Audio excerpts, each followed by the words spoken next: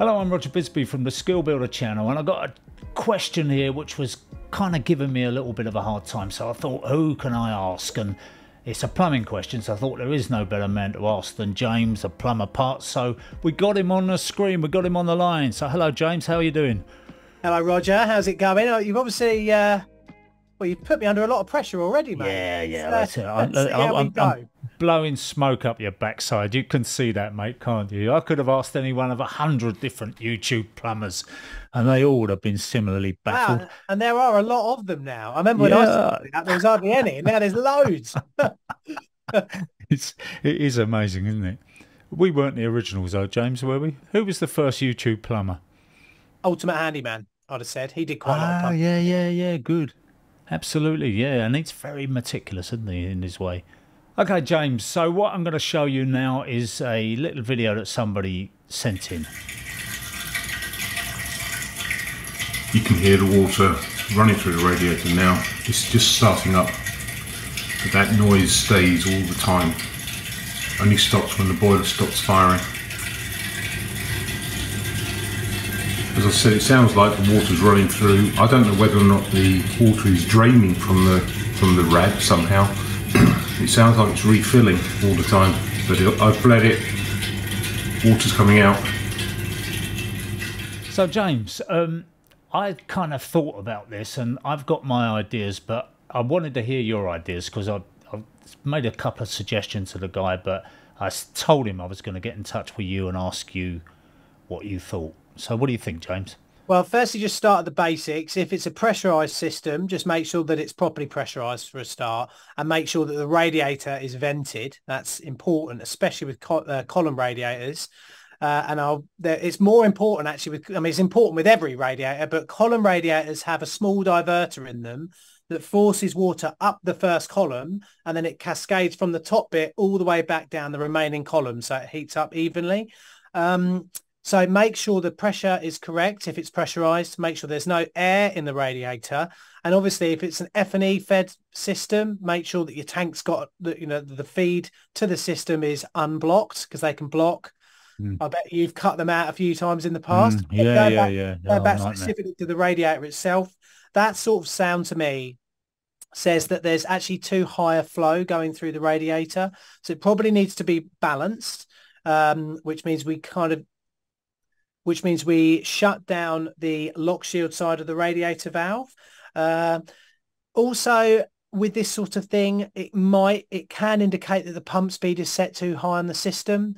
But generally with this kind of problem, it's more to do with the radiator itself. So get that radiator balanced down, which effectively means you shut the radiator completely on the lock shield and then give it a quarter of a turn open, then wait 20 minutes with the system running to make sure that it gets fully up to temperature again without making that noise. If it's done that, you've solved the problem. He's bled the radiator. The plumber that put it in has been back a couple of times, balanced the system, and they've managed to get all the other radiators working. Some of them weren't, but he's managed to get all the other radiators working. But that particular one, even if he plays around with the lock shield valve and so on, he still can't get rid of that noise. The noise is the thing. So if he turns the lock shield valve right down, the noise is still there. Turns it right up, the noise is still there. Now, it's interesting what you're saying about the diverter inside the column radiator, because we must emphasize this is a column radiator we're looking at and not a panel one, not a horizontal one. So that diverter inside there that's going to make the water go to the top of the radiator, that's in one side of the radiator. Yeah, the other thing it can be is either, because sometimes you have to put the diverters in yourself. So it might not have been put in when the radiator was installed, and it's just shooting across the bottom of the radiator. It can cause that noise. Or, of course, the flow is coming in from the wrong side of where the diverter is. Usually you have a little, I mean, you've seen them loads of times, Roger, when you buy these column radiators, they usually have a little red sticker on the back, on the side, that is where you should feed it from. Absolutely. Sometimes people don't see that or take any notice of it. So the other thing is to take the radiator off, which is going to be a load of fun, to have a look on the back and see, firstly, is there a diverter present, and is it piped up properly on the flow? Yeah, so he could get a mirror, maybe just poke it up behind the radiator and see if there's a little red dot on there or something like that. other than that, he's got to take that rad off. The plumber will come back and take the rad off, have a look, check it. Now, I said to him that I would like to see the pipework to the radiator, and the only reason I asked him was to get some context, because I thought I might learn something here. But I didn't expect to, but I kind of just said it, and he said, oh, I'm going to have to take the worktop off to show you the pipework. I said, oh, no, don't do that. And he said, no, it's easy. It comes off very, very quickly. So he did, and this morning he sent me another bit of video, if you like, which I'm now going to show you, which for me rings alarm bells. So let's just have a look at that. So here, James, we've got the pipework. Right, which ones go to the radiator? These ones here, James, along the top. You can see they're right low down there. So they go up and then down to the radiator? You watch. Yeah, you watch. He's just going to go there, James. So stick with him. He's going to move the camera over a bit now. You can see the pipework over there. Now look what it does. Oh, straight down. I love it. Yeah. Yeah, that's a big old airlock going on there, isn't it? Yeah. Oh, man. So there you go. It's got a couple of little baller fixes on there. That's why he's done it, isn't he? He couldn't get this radiator has been installed after that boiler was fitted, obviously. Yeah, absolutely. Yeah. That's the only way they could get to it, I guess. Yeah. Short of chasing out a bit behind the boiler to get the pipes through. I mean, you're going to have a couple of automatic air vents in there, but really I'd prefer to change the pipework. Just get in there and do it. Was it half a day's work, just draining it down, getting it all cut in properly? Yeah, that's definitely some of the problem there, isn't it? That put a whole different complexion on it, didn't it? That video coming through this morning just goes to show why, although I said to him, oh, don't bother showing me the pipework if it's a fag, I'm really glad he did, because I think there's a lot of stuff going on. Like you say, a high spot in the pipework, airlock. How does that alter the situation? Because you said to me, it's probably too much flow going through there. Now are you thinking it's not enough? It's not enough. You could maybe on the odd occasion get glugs of air coming through. Yeah. You might have a lot on the flow and not much on the return, depending. It's just not going to be balanced or working properly.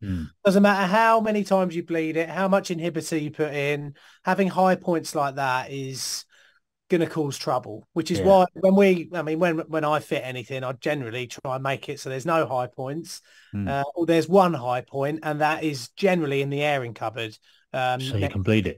Yeah, exactly. That'll be next to your pump, next to your 3-port or 2-port valve, depending on what kind of system you have. I mean, in that situation, the best thing he's going to do is, and it's not going to like it, but change that pipe work, get it down low.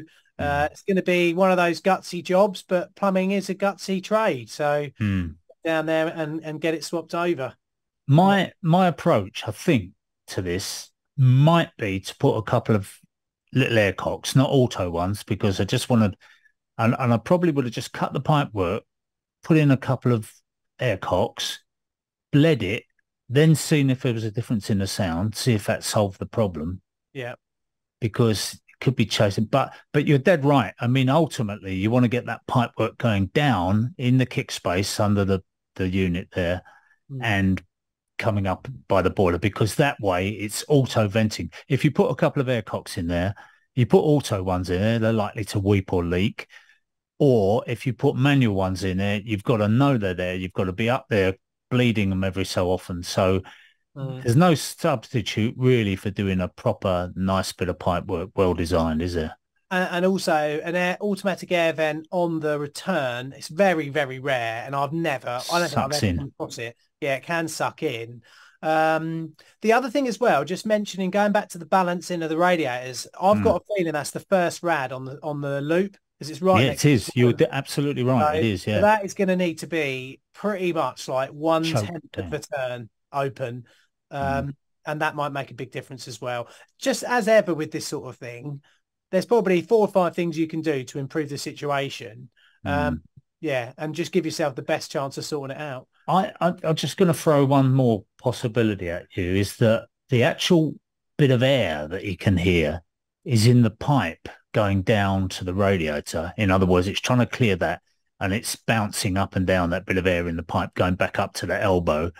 and that is being amplified through the radiator Yeah. rather than it being air in the actual radiator, because he's bled it. He's got, so I don't know whether that's a possibility, whether noises you can hear on the radiator are sometimes referred noises, whether they're happening somewhere else on the system and the radiator is acting as a sounding board. Do you think that's possible? Yeah, I mean, go back to the days of old. People used to communicate, didn't they? Yeah, tapping on, Tapping on the pipes. Prisoners, yeah, you're right. in prison. Oh, it's luxury, mate. If you had heating in your cell, you were lucky. We never had it. Not in Dartmoor. Yeah. It's yeah, it's just it's totally normal for sound to go down pipes. That's why when you're laying in bed in the morning, you can hear the radiators clicking in another room, can't you? I remember doing it with my dad during an apprenticeship. If we wanted to find out what pipe went where to another room, tapping it. Tap it, get yourself a long screwdriver, put that on the pipe, put your ear on it, get your old man to tap it somewhere else, and you'd know instantly whether he was tapping the same pipe or not, even if it's meters away. Yeah, well, I was doing that in Dylan's house. Funny enough, we did have a bit of a situation where we weren't sure which pipe was going where, and it was like that. I said, just keep tapping on it. I'll keep listening. But and then again, if the two pipes touch together, you get referred noise as well, don't you? So and also I use the same technique to balance radiators as well, because especially if you've got a lot of flow, you can get your screwdriver onto the radiator valve, the lock shield valve, and you can actually shut it and hear it wisp shut. So it'll go, and then you're trying to do the sound. You know what I mean? Yeah, no. If you open it up, you just try and get that nice little wisp coming through, and yeah, you've got it balanced then, or as close. Do you know what?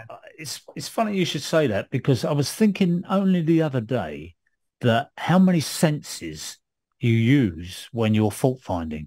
You're using sense of smell, hearing, sight, obviously touch. You know, you're touching different pipes, trying to feel. So you need to have all those senses if you're going to do that job, don't you, really? And the biggest one you need is a brain that doesn't jump to conclusions all the time. Oh, I know what that is. Just because it's been that the last 10 times doesn't mean it's going to be like that this time. Are you right? Well, I mean, we were speaking earlier on, weren't we? Or we had a little chat off camera, didn't we, about expecting a baby coming through and learning how to use your hands and everything. At the weekend, I was helping a friend take out a kitchen, and you're just laying there on your back, trying to get a flexi put back onto a kitchen tap in the pitch dark. And one of those ones as well. He called me out to it. It'd be an easy job. Get there. They've got an incinerator, and you. Oh yeah. Those things are like. But yeah, it's just amazing how much you use, and I think sometimes the biggest thing is persistence and willpower. You know what? It made me think back to doing my apprenticeship with my dad, when sometimes he'd say, "Well done," because that was not easy. You were laying under that kickboard or whatever. That's why he put you there, wasn't it? You learn the hard way, don't you? He wasn't going to go under there. One thing I discovered, get yourself a cushion, put it under your head, because when you're under there in that sink and you're just trying to reach up to that pipe work, your neck, after about 10 minutes, your neck is strained, and then you're getting in a bad mood, and then you're losing your temper with it. So I just thought, right, get comfortable. And I say to them, I'm just going to get a cushion here or something. Have you got something, old bit of towel or something I can put under my head? And I think, oh, you're going to go to sleep there. I must say, James, if I may just sort of digress slightly here. This is Confessions of a Plumber now, isn't it? Right. So years ago, there was this quite attractive, slightly older woman. You know, she's about 40 years old. Right. And I knew her. She phoned me up. She said, I want you to plumb my washing machine. I've got a new washing machine. I said, all right, okay, maybe sometime next week I might have it. No, she said, I want it done this afternoon. It's Saturday afternoon. And I said, really? I said, you're going to have to pay me emergency call-out money on a Saturday afternoon. She said, that's all right. She said, I need it. I've got washing piling up. I want to get it done. I'm there, and I'm in that thing. I was stretched out on the floor. I've got my head up inside the kitchen cabinet, and does the funky bass guitar start playing now? Yeah. And I'm looking up there, struggling to get this washing machine tap connector on there or whatever. She needs to get to the sink. So I said, oh, don't worry, I'll move. She said, no, stay where you are. And I was lying there, you can imagine, and she straddled me. She straddled me with a very short skirt. And she had on a pair of red stilettos, so she was dressed for the occasion. She was dressed for the discount. Dressed for the discount. And I looked up from my little lowly perch there. Oh, mate, I thought I was that close to my hand straying to touch her ankle. I thought that would have been the end of it, wouldn't it? There would have been you know, a sexual assault charge on me, years ago. Oh, This was before that sort of thing was a commonplace. But oh my goodness, I was shaking under there. Honestly, I just thought, what are you doing? you And know she was what? clearly going for the. Well, she obviously liked you very much, Roger. I don't think she did. I think she liked a cheap plumbing job, James. I've got to be fair. I think any plumber would have done. I And she had, probably got her whole house done up like that as well. yeah. Well, one time I was working for a lovely young lady, just looking down to the house. Yeah, yeah. She's I all was right. not She'll coming. watch it. She was probably in her mid-20s, and she was lovely, beautiful girl. I was working around there, and at one point she said, I was standing on the steps looking in the loft, and she said, "Oh, you've got a lovely bum, but in a Mm, different way." And I was like, "Okay, thank mm. you very much." Later that night, about 1 or 2 in the morning, my phone goes off, starts ringing, and it's this customer. Yeah, And I yeah. thought, here we go. It must be a leak or something. I've forgotten to Mm, tighten something up. But no, she'd gone up in the loft, apparently, mm. and kicked the loft ladder away by accident Ah, and yeah. was ringing up. She said, "I'm in my nightie. I'm up in the loft and I can't get down. Can you come and get me out?" Well, I said, no. Oh, really? Did I don't you? know You how didn't she tell got her to out. call. You didn't tell her to call the Bisbee then? Yeah, I'll do that from now on. Yeah. I'll say, here you go. Here's I Roger's travel QR code. You give him a ring. Cambridge. That's only a 50-mile drive for 100. Yeah, for all So I you know, didn't you could go. still be up there now. You didn't go, James. Mate, I was laying in bed next to the missus. I'm not going to go off 1 in the morning or whatever to get some Nah, I suppose not. 25-year-old girl out of a loft. You're a good man because you never know where it would end. You sell at the call the fire brigade, did you? They love it, the fire Yeah, brigade, go don't on then. Go, yeah, you get the they? They'll be fire, around. mate, you'll be fine. Yeah, it's mad the stuff that goes on, isn't it, when you're out work? Yeah, yeah. You Should we know, start a new channel, James? Confessions of should. Plumbers. I think we should. I think we should. Tell you what, actually, thinking about what's been going on at work, because we're recording this around Remembrance Day. Yeah. I went to do a job for a guy in a little village, and he was about 90, it had been mid-90s, and this was a good 10, 15 years ago. And I went round there, and his house, it's like going to an old person's house. It sort of smelt a bit of wee and the things that Mm. sometimes, well, it happens to us all, doesn't it? Yeah, yeah. And Well, with me, mate, more than you, well, obviously. yeah. Well, this young girl was sort of just absent-mindedly kind of cleaning him up, wasn't talking to him or anything, and he was just sat there all lowly and just sort of looking. And I went to find his stopcock in the cupboard, and in his cupboard there was an army jacket, like an old army jacket, and on the shoulder it said Devonshire's. And I love history and talking to my customers about stuff. And I went into this room and I said to him, "Excuse me, I saw you've got a Devonshire's patch on, army patch in your airing cupboard." I said, "Did you serve in the army?" And this man just completely changed in front of me, came alive. And he said, his first words, he said, "I was shot getting out of a tank in Arnhem, Oh, blimey. Operation Market Garden." Yeah, yeah. And this girl had never spoke to him. And him and me just spoke for, must have been a couple of hours Yeah, about yeah. stuff this guy had done, Yeah.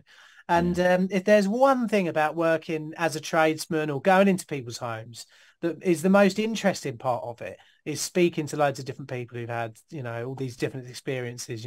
So yeah, a bit of a tangent, but No, amazing, no, I absolutely have amazing. always been. I think guys who go out and do site plumbing, they're in there every day. That there's a certain appeal to that because it's all new build, but A bit there's laddie, something innit? You're with the lads. there's something about being a domestic plumber where you're going around to customers' houses, meeting people and hearing their stories. And honestly, you don't make any money because you're sitting there for 2 hours listening to their stories, drinking their tea, Yeah. eating their cake, and by the time you think, what can I charge this guy for that? Especially as he's served in blooming Arnhem and all the rest of it.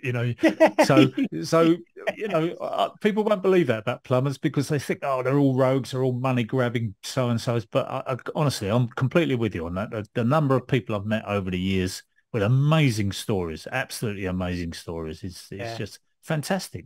And if you're prepared to talk to people and make your job a little bit more about just fixing things. Mm. I think it's the best part of the job is just meeting. It is to me, it is definitely the best part of the job. And I think that I've said this before, but sometimes when I go into a house to speak to somebody, I'm aware that I might have been the only person they've spoken to that day, or even sometimes that week.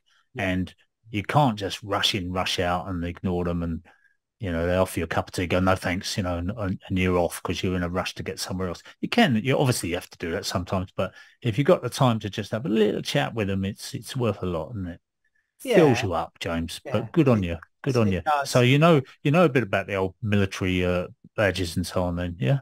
Oh yeah, I mean my passion is history, definitely. Yeah. Outside of plumbing, Cricket, and cricket, yeah, flying. It's quite a thing. You see, this is why I said when we spoke about people, you know, doing several things in their life and having several interests in the video, that actually hit a spot where a lot of people said, oh, thanks for making this video. I've always felt a bit ashamed of the fact that I flipped from this and I've been 10 different things in my life. But yeah, as I say, we put you up as an example of somebody who's got your pilot's license, done quite a number of things. And, you know, so it's good to see, isn't it? It just makes you a more rounded person. You should never be ashamed of being a tradesman, ever. I tell you, there's a lot of people with the names on the side of their van who earn way more and are way happier than people who went to university. There's a stigma, and it's still there now. I think it's getting better, but there is still a stigma against people who work with their hands, and there shouldn't be, because without us, nothing would happen. Yeah, no, it's true. I would just say though, in defence, because my sorry, I'm going to say 4 of my kids now have all been to university. That you know of, Roger. That you know. Yeah, the ones. Well, this is what my wife's worried about. Quite honestly, she keeps saying to me, "Oh, how many more are there? How many more?" Yeah. But anyway, they've all been to university, so I would say that it can work out very nicely for people, and that some people get a lot out of it. Dylan's, who is controlling this program at the moment, his daughter is currently at university and thinks she's struggling slightly. I think that'd be fair to say, just getting used to it, and it's maybe not the happy experience for everybody that it could be. And sometimes it takes a while to adjust and settle down, doesn't it? And also, I think whatever you're doing now, if you're 18, even if you're 30, that's probably not going to be what you're doing when you're 50, work-wise. I think a lot of people change, don't they? You know, I didn't know I was going to do a YouTube channel. I very much doubt you did either, Roger. No. We just sort of end up convecting to this, you know, or just moving.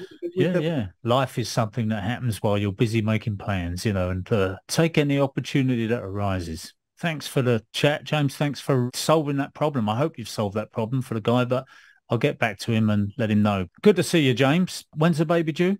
End of Feb. So blimey. We're doing well. So, and it's a leap year next year. So, you know, one birthday every 4 years.